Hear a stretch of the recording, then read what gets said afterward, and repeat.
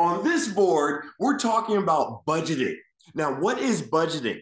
Budgeting is basically telling your money where to go instead of wondering where it went. Or, in other words, budgeting is like assigning your employees to specific jobs based on your financial priorities, right? Every dollar, think of it this way. Think of it. Every dollar is like an employee.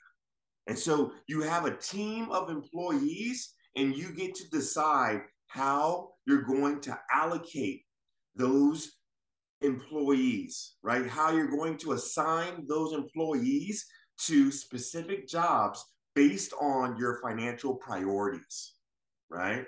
And the same thing for your time, right? Every hour is like an employee, right? And this is so important. Budgeting is so very important because but awareness builds control, right? Budgeting forces you to become aware of how you're spending your money, right? And that awareness builds control. By tracking every dollar and also by tracking every hour, right? By tracking every dollar and every hour, you will automatically become thoughtful regarding how you manage your money and your time.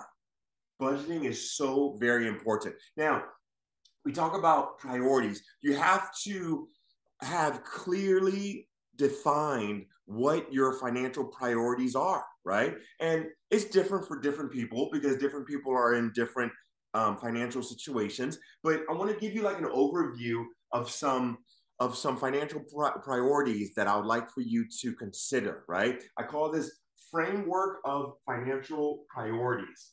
Number one is tithe. I really believe that it's so very important to prioritize tithing. Basically, giving a portion of your money to your church or to a good cause or to someone in need, right? You know, giving, because when you give with a sincere heart of gratitude, you confirm to yourself that you have more than enough.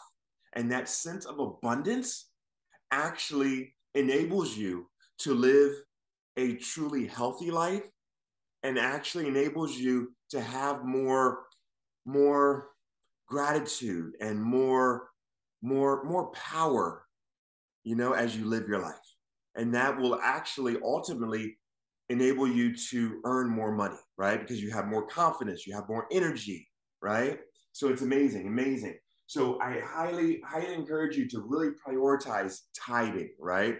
You know, giving away a portion of your money towards your church or towards a good cause, right? Another good cause, right?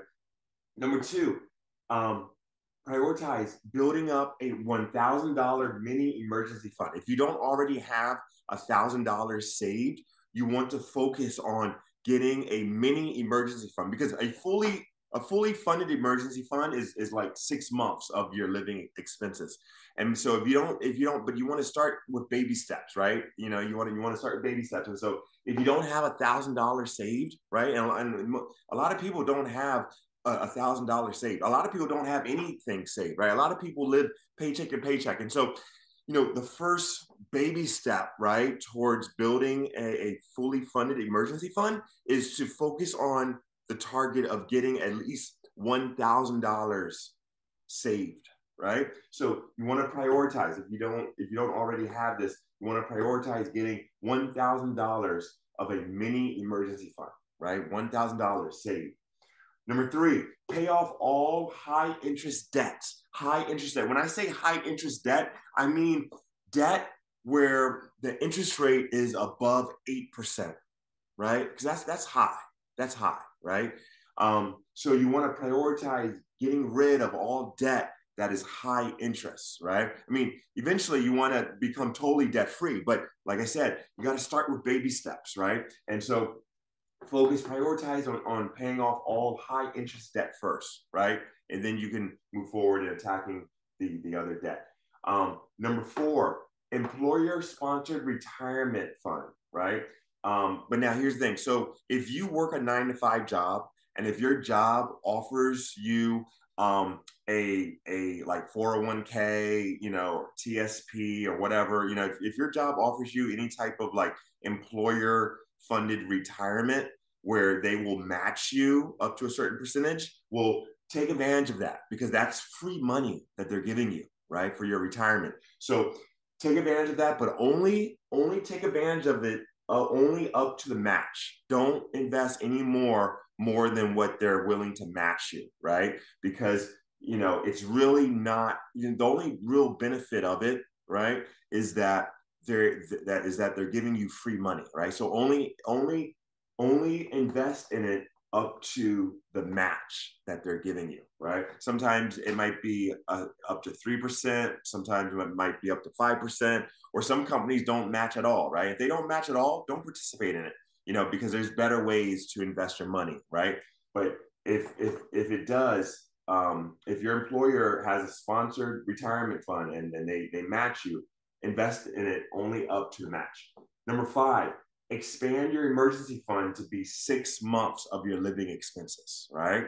Expand. You need 6 months, at least 6 months of your living expenses in cash saved, right? And the best place to put it is into a high yield savings account, right? Because a high yield savings account will pay you interest, right? Like, for example, Capital One right now is paying like 2%, a little bit more than 2%, a little bit more than 2% on their high yield saving accounts, right? So take advantage of that. Number 6, save for special purchases, right? Save up. Like if you know that, you're going to be needing to buy a car, then start early to save up a little bit each month towards that future car purchase, right? If you know that you're going to want to eventually buy a home, then start saving up a portion of your income every month, towards saving up for that down payment, right? Number 7, auto invest into a Roth IRA stock index fund. Ooh, this is huge. This is huge. You want to start early to invest, right? And so look into Roth IRAs, right? And especially the ones that are, for index funds, right? Like index funds that track the S&P 500, right? Because they are very diversified.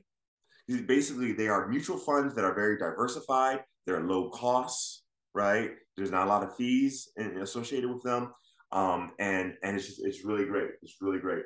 And the interest is very high, right? It goes up and down, right? But over the long term, it always goes up, right? Always goes up.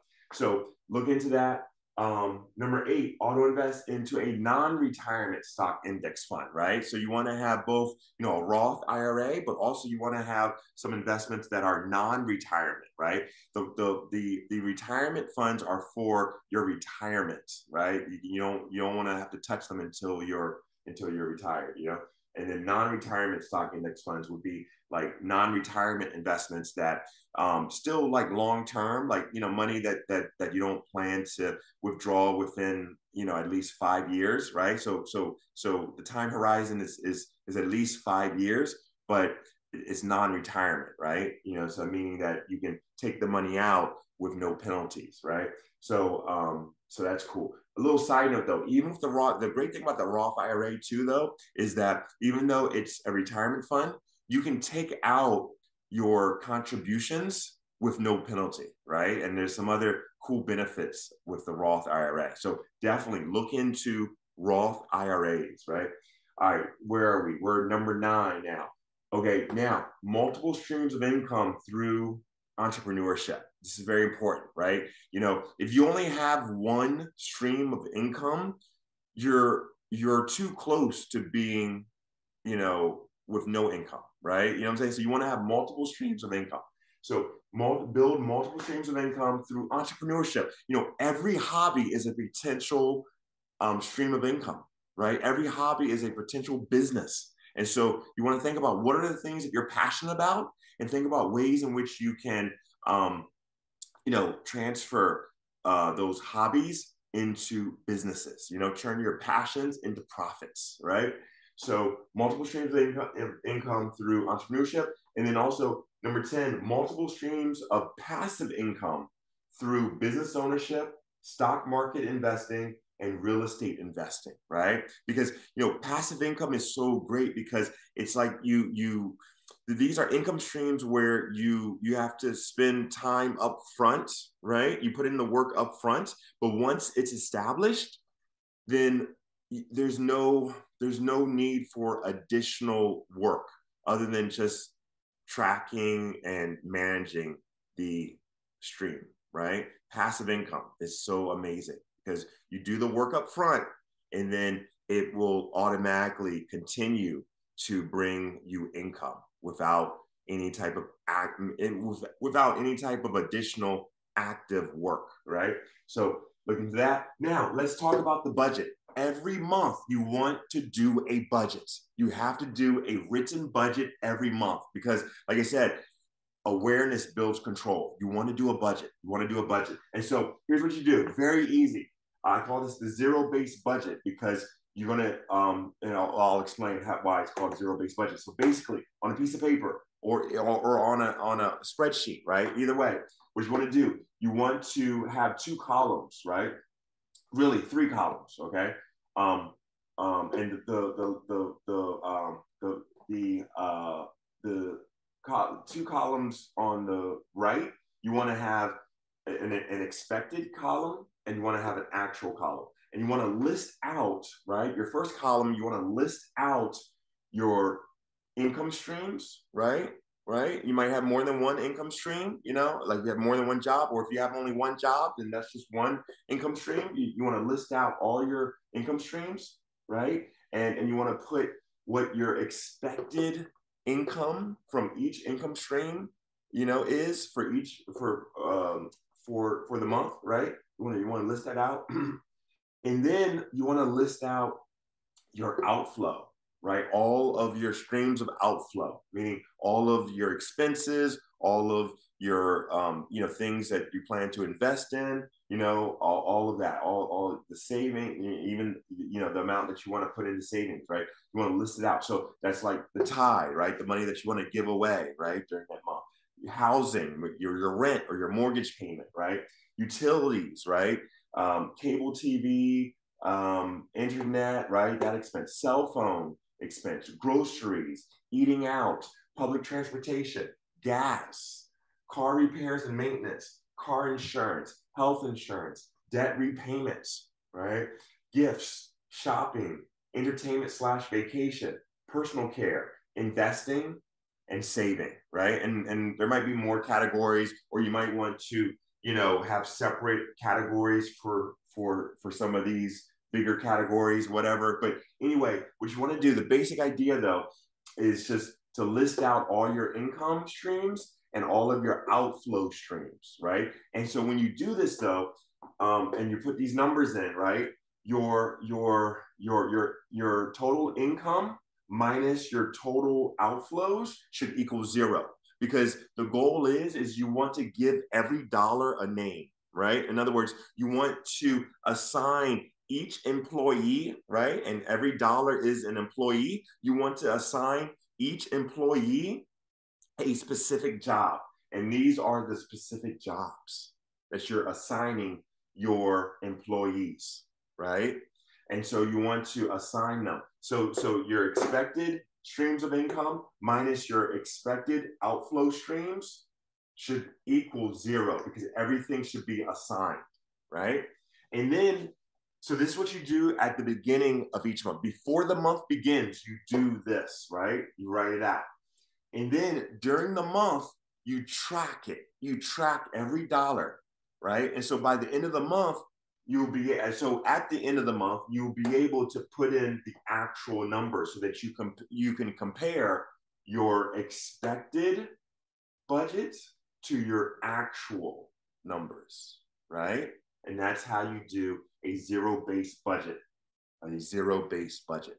So thank you for watching. And if you have any comments or questions, please put them into the chat box below, and I'll see you next time on the next video.